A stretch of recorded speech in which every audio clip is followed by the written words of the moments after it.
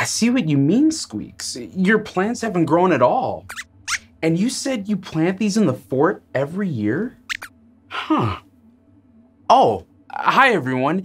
Squeaks was just showing me one of his lettuce plants, or what's supposed to be a lettuce plant. He says he's planted lettuce in the fort's greenhouse every year, and it's gone great, but this year something isn't working. He's using the same soil and the same kind of seeds, but his lettuce just won't grow. I'm sorry, Squeaks, but you know what? I know a science story that might be able to help. It's the story of George Washington Carver, an amazing scientist and inventor who taught people how to take care of their plants. It's story time.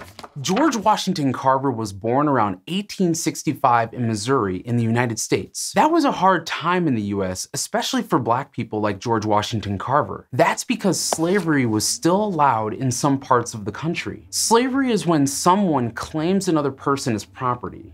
Like you might own a toy or a piece of clothing. It wasn't kind or fair, but it's a big part of the history of the United States. Enslaved people didn't have any freedom, so they couldn't choose what to do, where to live, or if they could go to school. Instead, they were forced to do work, almost always without getting paid. In the US, many enslaved people were taken from different parts of Africa where they used to be free. Others were taken from indigenous communities. People who had lived freely in what's now the United States for thousands of years. Meanwhile, most enslavers or people who had slaves had light-colored skin, and their families came from Europe.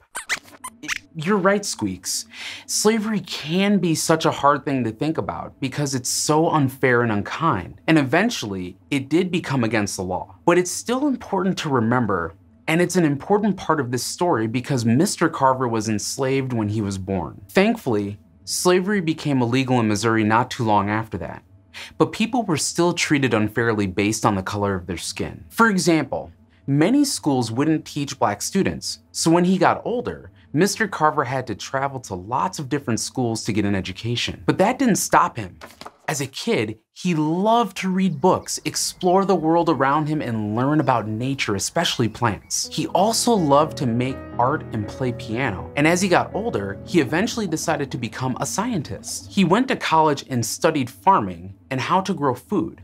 And later, he became a teacher. One of the biggest lessons he taught people was how to keep their soil, or the dirt they grow plants in, healthy. See, for years, people have been planting cotton in their fields, but that cotton was taking nutrients from the soil. Nutrients are things plants and other living things use to grow and stay healthy. You use nutrients too, and you get them from your food. Cotton, though, was using a nutrient called nitrogen. It's found in the air you breathe and in the dirt under your feet, and it helps plants grow. The problem is, since people have been growing cotton for a long time, there wasn't much nitrogen left, so the cotton plants weren't growing. That's where Mr. Carver came in. He taught people how important it was to change the type of plants they grew. For example, he taught people that if they planted peanuts one year instead of cotton, the peanut plants would put some of the nitrogen back in the soil. That's because peanut plants have a special kind of bacteria on their roots. Bacteria are creatures so tiny,